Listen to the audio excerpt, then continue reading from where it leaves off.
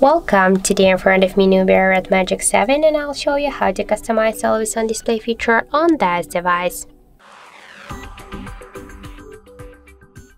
So first let's just unlock the device, and now let's launch the settings application. After that you'll see the always on display section. Click here. We can here select one from these available tabs, so the system one.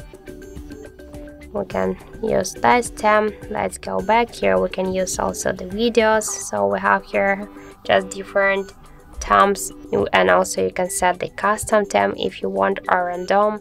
Just to add the custom, click allow. You can select video from your device if you have some videos and just set them.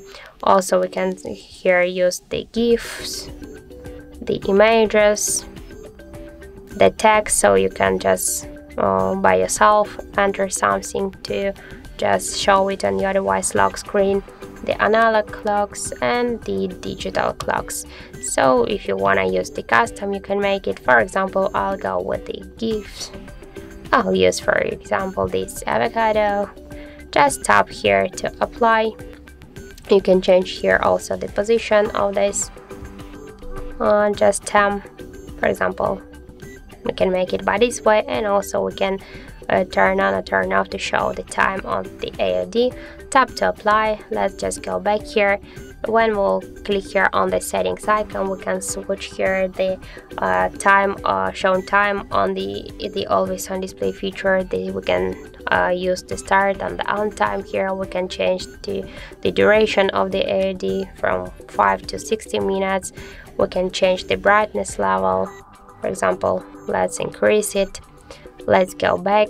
We can also activate feature to pick up our phone to show the always on display feature. We can turn it off.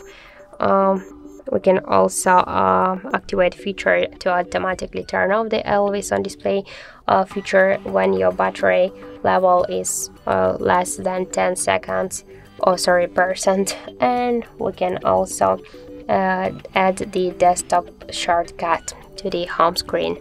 So that's it. That's how to customize always on display feature on now one Nubia device. Thank you for watching, and if you find this video helpful, don't forget to leave a like, comment and to subscribe our channel.